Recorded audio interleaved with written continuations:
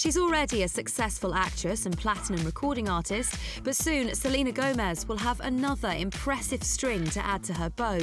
MTV has announced she'll be presenting their annual European Music Awards. As host of the main stage, she'll be overseeing all onstage antics, performances and winners. Pretty big deal then.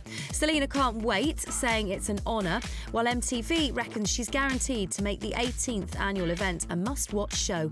Viewers can vote for their favourite artists online. Lady Gaga leads the pack with 6 nominations. The show's coming live from Belfast on MTV on Sunday, November the 6th. We've booked a spot on our sofa right now.